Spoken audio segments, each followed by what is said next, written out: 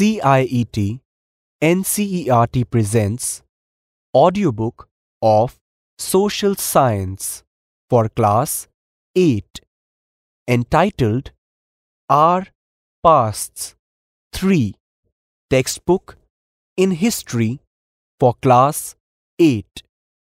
This is Lesson 3 Ruling the Countryside from page 26 to page 38.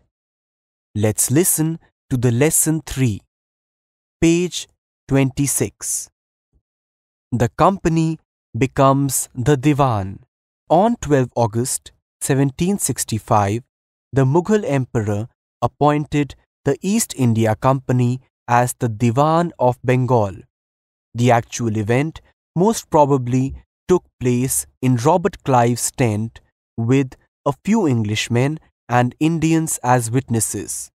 But in the painting above, the event is shown as a majestic occasion taking place in a grand setting. The painter was commissioned by Clive to recall the memorable events in Clive's life. The grant of Diwani clearly was one such event in British imagination. As Diwan, the company became the chief financial administrator of the territory under its control. Now it had to think of administering the land and organizing its revenue resources. This had to be done in a way that could yield enough revenue to meet the growing expenses of the company. A trading company had also to ensure that it could buy the products it needed and sell what it wanted. Figure 1. Robert Clive accepting the Diwani of Bengal, Bihar and Orissa from the Mughal ruler in 1765. Page 27.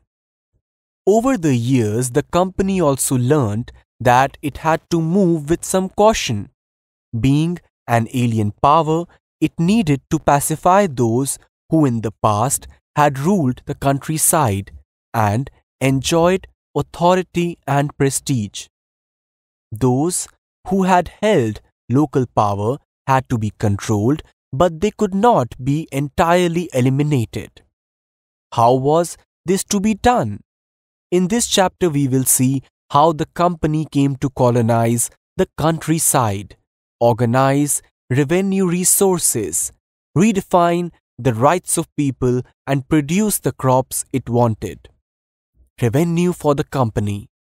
The company had become the Diwan, but it still saw itself primarily as a trader. It wanted a large revenue income but was unwilling to set up any regular system of assessment and collection. The effort was to increase the revenue as much as it could and buy fine cotton and silk cloth as cheaply as possible. Within 5 years, the value of goods bought by the company in Bengal doubled. Before 1865, the company had purchased goods in India by importing gold and silver from Britain. Now, the revenue collected in Bengal could finance the purchase of goods for export. Soon, it was clear that the Bengal economy was facing a deep crisis. Artisans were deserting villages since they were being forced to sell their goods to the company at low prices. Peasants were unable to pay the dues that were being demanded from them. Artisanal production was in decline and agricultural cultivation showed signs of collapse. Then, in 1770, a terrible famine killed 10 million people in Bengal. About 1/3 of the population was wiped out. Figure 2. A weekly market in Murshidabad in Bengal. Peasants and artisans from rural areas regularly came to these weekly markets or haats to sell their goods and buy what they needed. These markets were badly affected during times of economic crisis. Page 28. The need to improve agriculture. If the economy was in ruins, could the company be certain of its revenue income? Most company officials began to feel that investment in land had to be encouraged and agriculture had to be improved. How was this to be done? After 2 decades of debate on the question, the company finally introduced the permanent settlement in 1793. By the terms of the settlement, the Rajas and Talukdars were recognized as Zamindars. They were asked to collect rent from the peasants and pay revenue to the company. The amount to be paid was fixed permanently, that is, it was not to be increased ever in future. It was felt that this would ensure a regular flow of revenue into the company's coffers and at the same time encourage the zamindars to invest in improving the land. Since the revenue demand of the state would not be increased, the zamindar would benefit from increased production from the land. The problem. The permanent settlement, however, created problems. Company officials soon discovered that the zamindars were in fact not investing in the improvement of land. The revenue that had been fixed was so high that the zamindars found it difficult to pay.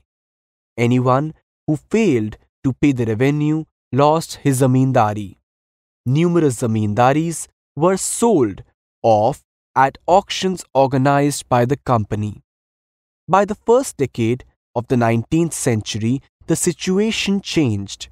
The prices in the market rose and cultivation slowly expanded.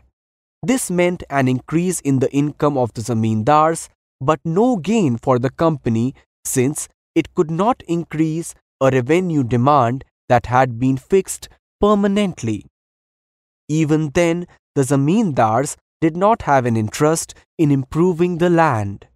Some had lost their lands in the earlier years of the settlement.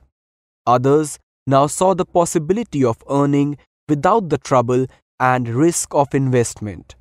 As long as the zamindars could give out the land to tenants and get rent, they were not interested in improving the land. Figure 3.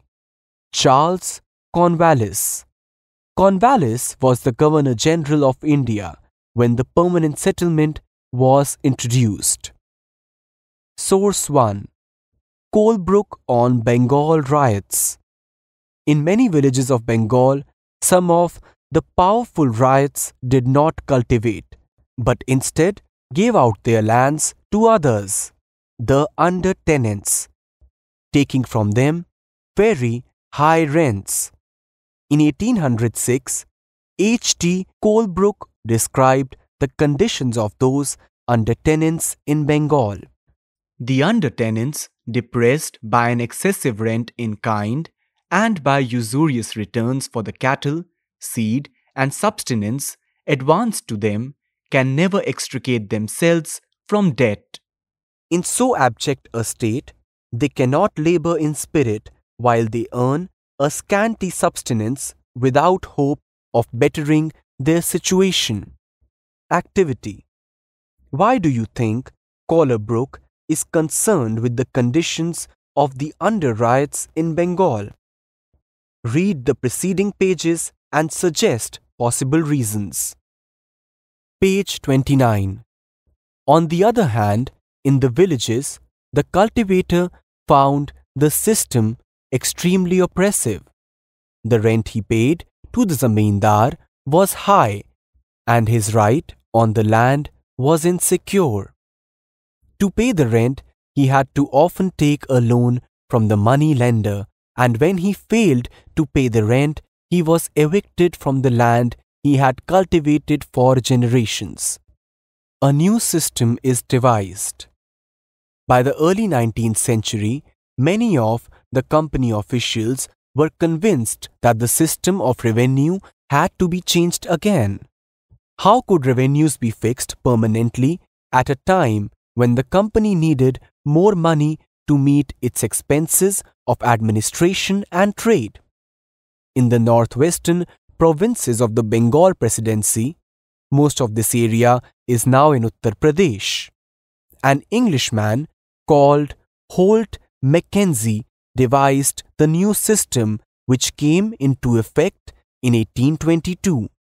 He felt that the village was an important social institution in North Indian society and needed to be preserved. Under his directions, collectors went from village to village, inspecting the land, measuring the fields, and recording the customs and rights of different groups. The estimated revenue of each plot within a village was added up to calculate the revenue that each village or mahal had to pay. This demand was to be revised periodically, not permanently fixed. The charge of collecting the revenue and paying it to the company was given to the village headman rather than the zamindar. This system came to be known as Mahalwari settlement. The Munro system. In the British territories in the south, there was a similar move away from the idea of permanent settlement. The new system that was devised came to be known as the Ryotwar or Ryotwari. It was tried on a small scale by Captain Alexander Reed in some of the areas that were taken over by the company after the wars with Tipu Sultan. Subsequently developed by Thomas Munro, this system was gradually extended all over South India. Reed and Munro felt that in the south there were no traditional zamindars. The settlement, they argued, had to be made directly with the cultivators or ryots who had tilled the land for generations. Their fields had to be carefully and separately surveyed before the revenue assessment was made.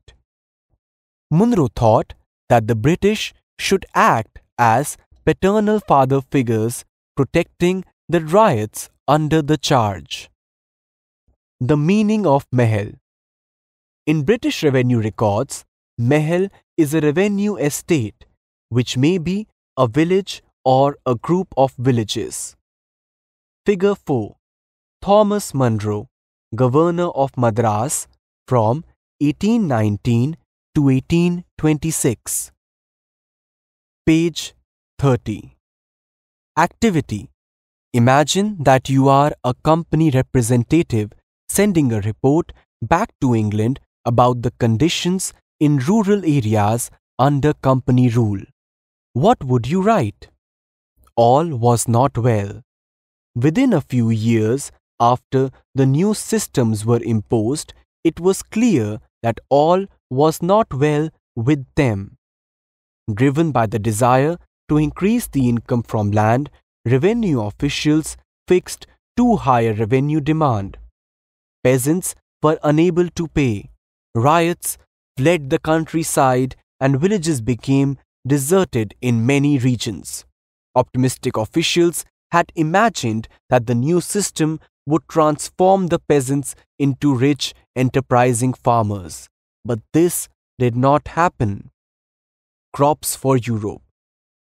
The British also realized that the countryside could not only yield revenue, it could also grow the crops that Europe required. By the late 18th century, the company was trying its best to expand the cultivation of opium and indigo.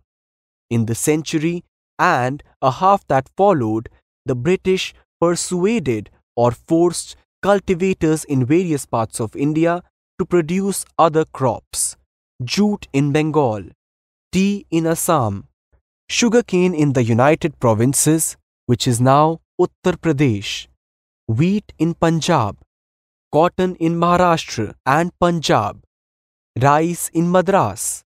How was this done? The British used a variety of methods to expand the cultivation of crops that they needed. Let us take a closer look at the story of one such crop, one such method of production. Figure 5. A kalamkari print. 20th century India. Figure 6. A Morris cotton print. Late 19th century India. Does color have a history? Figure 5 and 6 are two images of cotton prints. The image on the left, which is figure 5, shows a kalamkari print created by weavers of Andhra Pradesh in India. On the right is a floral cotton print designed and produced by William Morris, a famous poet and artist of 19th century Britain. There is one thing common in the two prints. Both use rich blue color, commonly called indigo. Page 31. Do you know how this color was produced? The blue that you see in these prints was produced from a plant called indigo. It is likely that the blue dye used in the Morris prints in 19th century Britain was manufactured from indigo plants cultivated in India, for India was the biggest supplier of indigo in the world at that time. Why the demand for Indian indigo? The indigo plant grows primarily in the tropics. By the 13th century, Indian indigo was being used by cloth manufacturers in Italy, France, and Britain to dye cloth. However, only small amounts of Indian indigo reached the European market and its price was very high. European cloth manufacturers therefore had to depend on another plant called woad to make violet and blue dyes. Being a plant of the temperate zones, woad was more easily available in Europe. It was grown in northern Italy, southern France, and in parts of Germany and Britain. Worried by the competition from indigo, woad producers in Europe pressurized their governments to ban the import of indigo. Cloth dyers, however, preferred indigo as a dye. Indigo produced a rich blue color, whereas the dye from woad was pale and dull. By the 17th century, European cloth producers persuaded their governments to relax the ban on indigo import. The French began cultivating indigo in Saint Dominique in the Caribbean islands, the Portuguese in Brazil, the English in Jamaica, and the Spanish in Venezuela. Indigo plantations also came up in many parts of North America. By the end of the 18th century, the demand for Indian indigo grew further.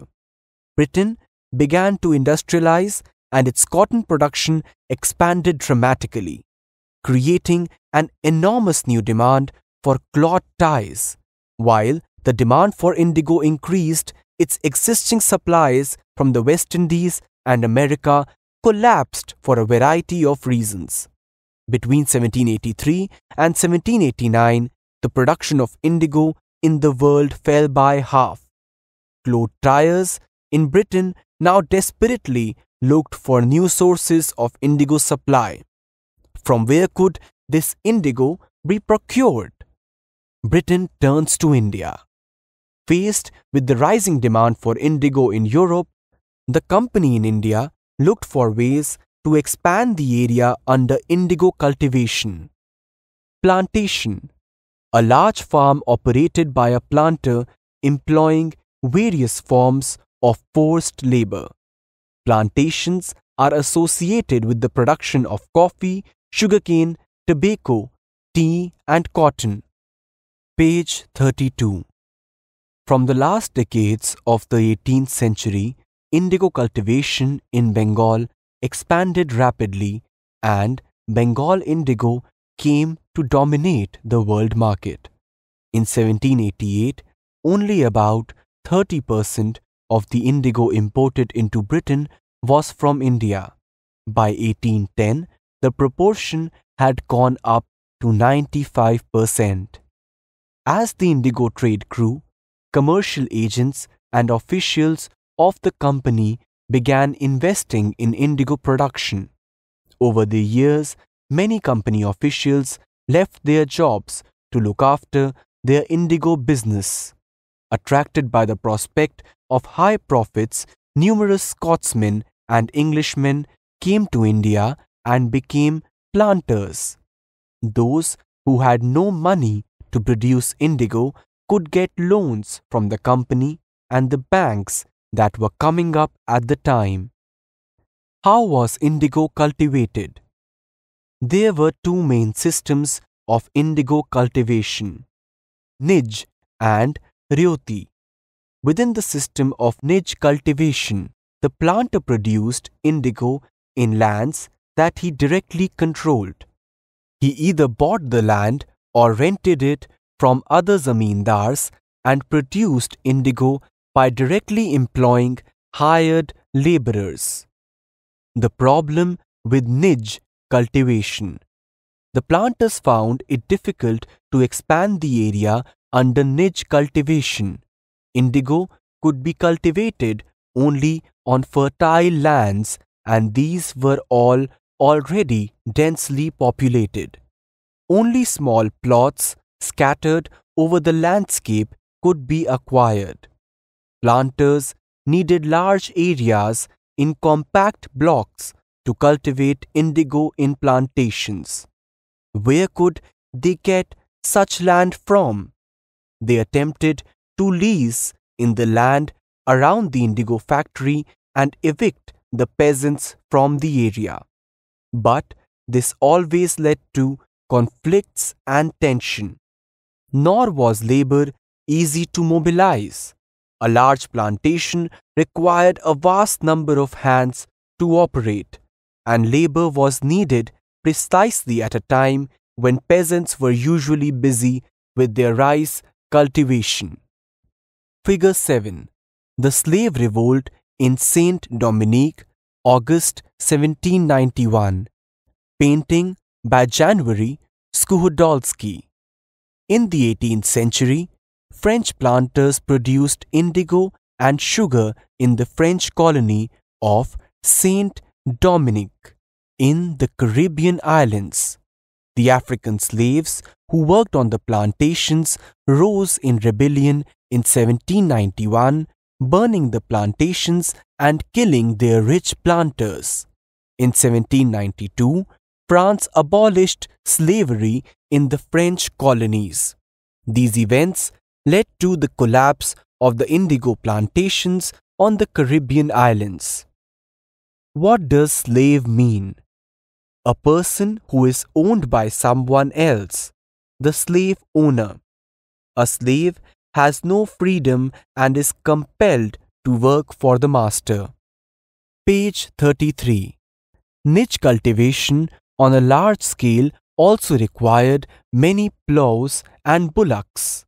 1 bigha of indigo cultivation required 2 plows. This meant that a planter with 1,000 bighas would need 2,000 plows. Investing on purchase and maintenance of plows was a big problem.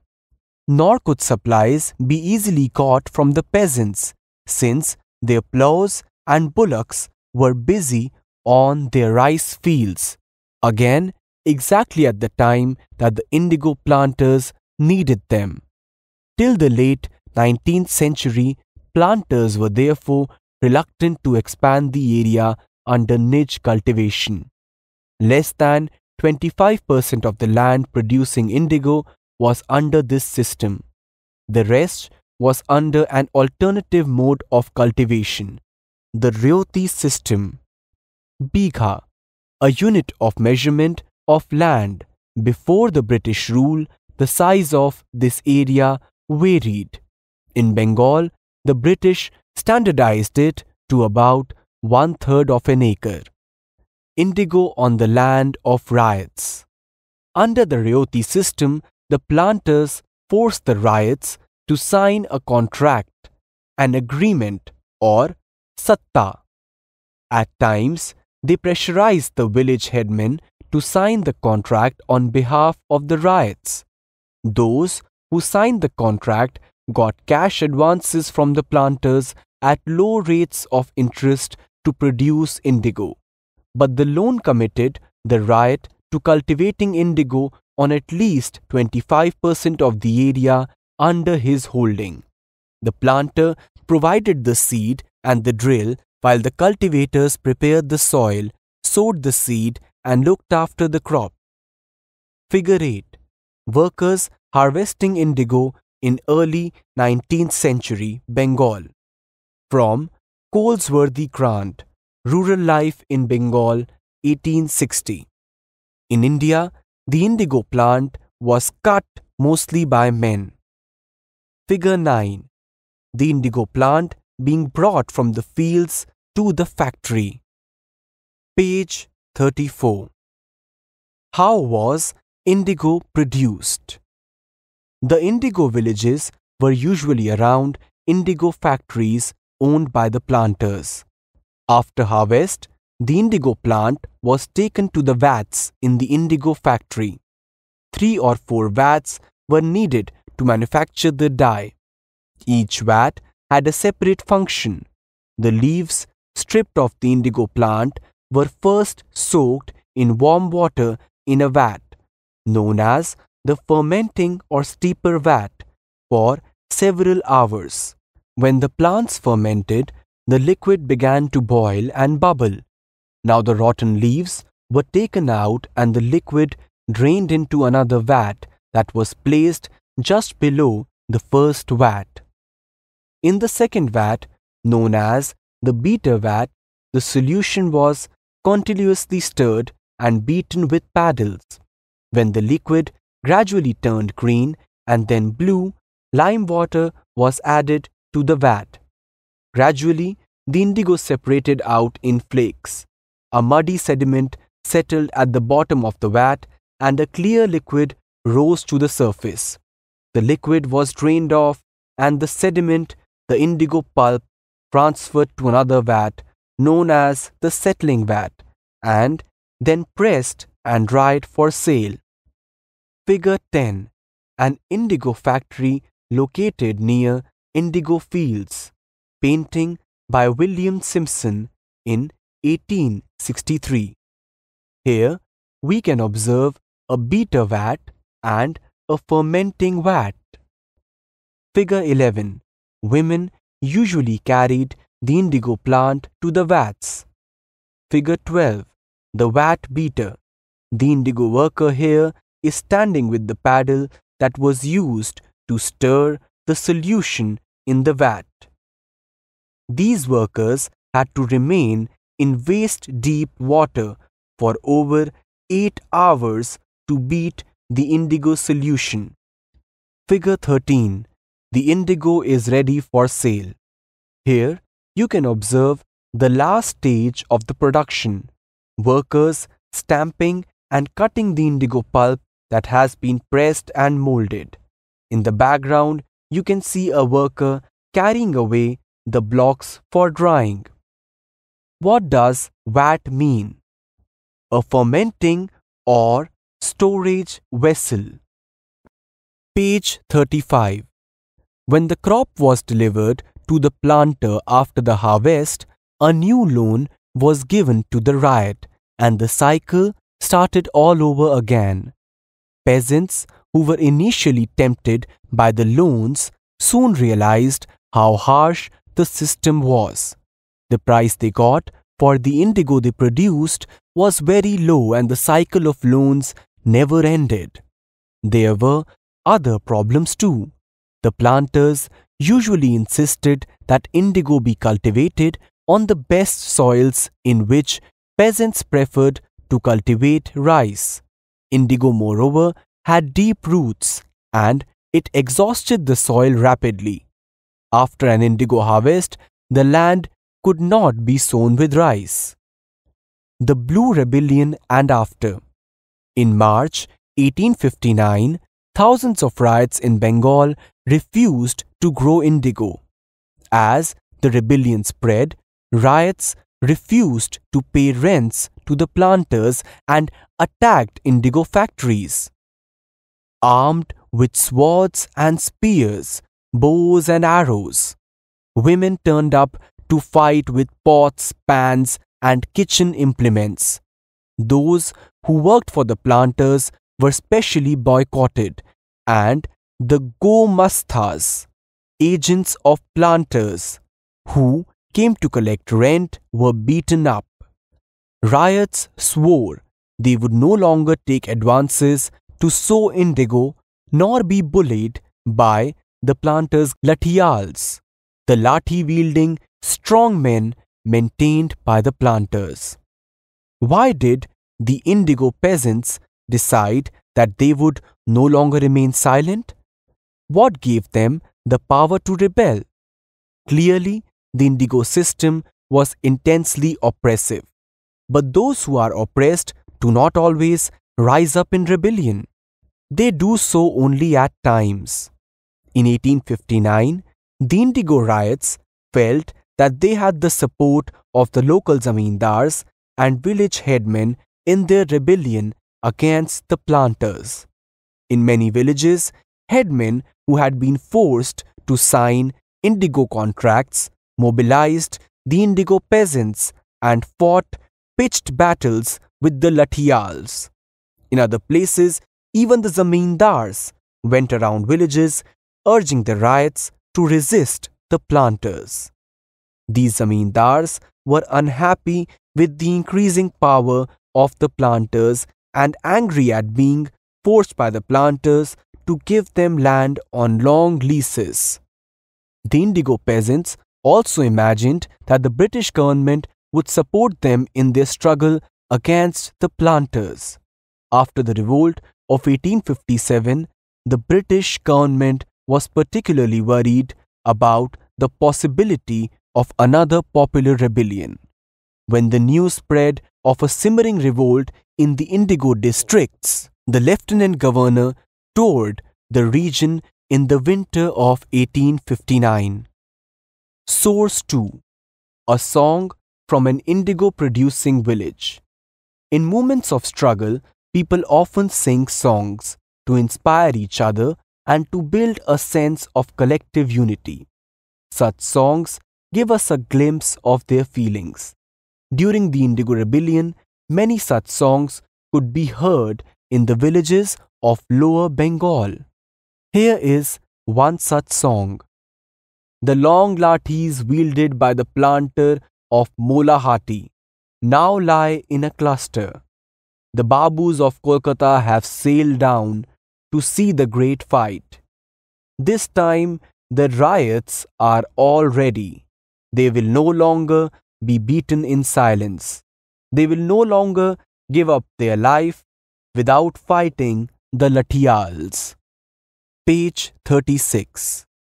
The riots saw the tour as a sign of government sympathy for their plight. When in Barasat, the magistrate Ashley Eden issued a notice stating that riots would not be compelled to accept indigo contracts. Word went around that Queen Victoria had declared that indigo need not be sown. Eden was trying to placate the peasants and control an explosive situation, but his action was read as support for the rebellion. As the rebellion spread, intellectuals from Calcutta rushed to the indigo districts. They wrote of the misery of the riots, the tyranny of the planters, and the horrors of the indigo system. Worried by the rebellion, the government brought in the military to protect the planters from assault and set up the Indigo Commission to inquire into the system of indigo production. The commission held the planters guilty and criticized them for the coercive methods they used with indigo cultivators. It declared that indigo production was not profitable for riots. The commission asked the riots to fulfill their existing contracts, but also told them that they could refuse to produce indigo in future. Source 3. I would rather beg than sow indigo.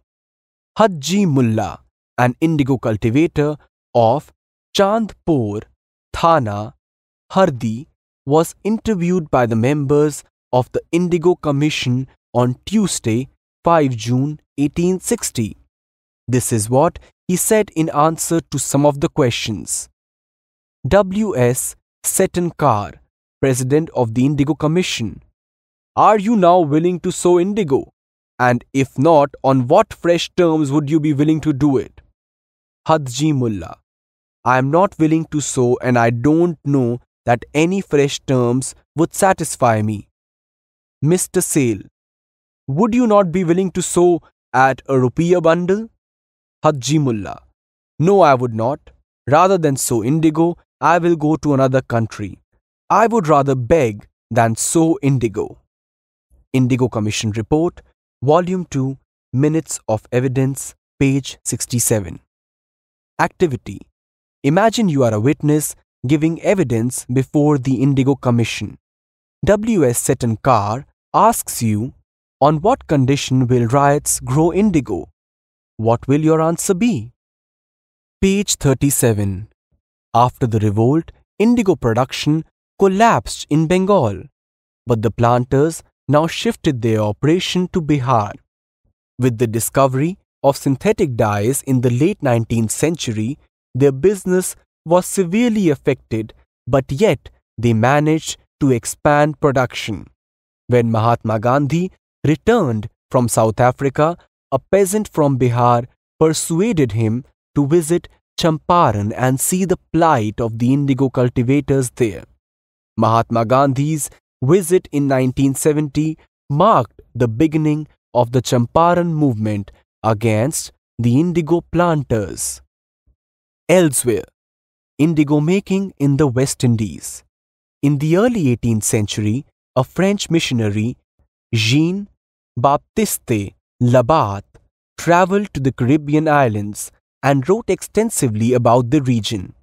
Published in one of his books, this image shows all the stages of indigo production in the French slave plantations of the region. You can see the slave workers putting the indigo plant into the settler vat on the left. Another worker is churning the liquid with a mechanical churner in a vat, second from right. Two workers are carrying the indigo pulp hung up in bags to be dried. In the foreground, two others are mixing the indigo pulp to be put into molds. The planter is at the center of the picture, standing on the high ground, supervising the slave workers. Figure 14. Making indigo in a Caribbean slave plantation. Let's recall. 1. Match the following. Column 1. Riot, Mahal, Nij, Ryoti. Column 2. Village, Peasant, Cultivation on riot's lands, Cultivation on planters' own land. Page 38. 2. Fill in the blanks. A. Growers of wood in Europe saw dash as a crop which would provide competition to their earnings. B. The demand for indigo increased in late 18th century Britain because of dash. C. The international demand for indigo was affected by the discovery of dash. D. The Champaran movement was against dash. Let's discuss. 3. Describe the main features of the permanent settlement. 4. How was the Mehelwari system different from the permanent settlement? 5. Give two problems which arose with the new Munro system of fixing revenue. 6. Why were riots reluctant to grow indigo? 7. What were the circumstances which led to the eventual collapse of the indigo production in Bengal? Let's do. 8. Find out more about the Champaran movement and Mahatma Gandhi's role in it. 9. Look into the history of either tea or coffee plantations in India. See how the life of workers in these plantations was similar to or different from that of workers in indigo plantations. Let's imagine. Imagine a conversation between a planter and a peasant who is being forced to grow indigo. What reasons would the planter give to persuade the peasant? What problems would the peasant point out? Enact their conversation. The chapter 3 of total 10 chapters of the book ends here. Narrator Akash Ahuja. Technical Coordinator Batilang Lingdo. Production Assistant Meenakshi Kukreti. Producer Vandana Arimardan. Presented by CIET NCERT, New Delhi, India.